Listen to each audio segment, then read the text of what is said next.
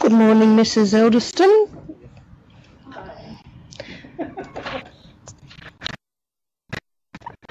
So it's time for me to give you a sponge now. So would you just swing your legs over the side of the bed and I'll help you out? I'd actually like to stay in for a little bit longer, but if you have to do it now, I suppose it's okay. Well, yes, I do have to, because otherwise I'll never finish in time. I really would have liked to have stayed in bed for a little bit longer. Well, why don't you stay in bed and I'll go and get a bucket of warm water and some sponges and I'll give you a bed bath. Would that be better? Yeah, okay, thank you. No worries, I'll go and do it now. More information about what she was supposed to do?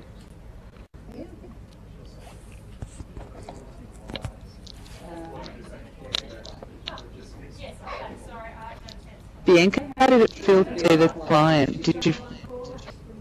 What did you feel? I didn't feel very comfortable with how I was being pushed around. Did you feel like you were being particularly pushy, Jackie? No, I didn't think so. You felt like you had a job to do? Is that what you're saying? Yeah, I did. I felt like I had a job to do and limited time to do it in. Yeah.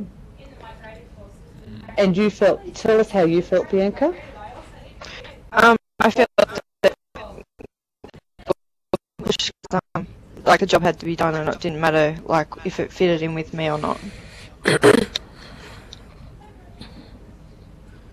Because you said that you needed to have a rest, is that right? Yes. Yep. And even though when you said you needed to have a rest, Jackie tried to come up with an alternative, but it wasn't giving you a rest. Yeah. Yeah. Okay, so this is about consent. What do you all think about how it's met the criteria or hasn't met the criteria for informed consent? I feel that it wasn't. There's like three of me. It wasn't consent in any way because I didn't give her consent in giving me the bath because I wanted to stay in bed for a bit longer.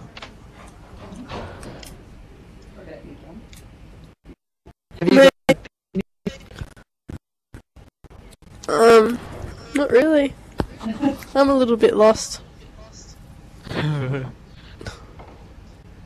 Okay, well we might move on to the other scenario. Jackie, if you want to hop out of the road and Bianca, come over towards me a bit. And we'll get Joseph and Nikki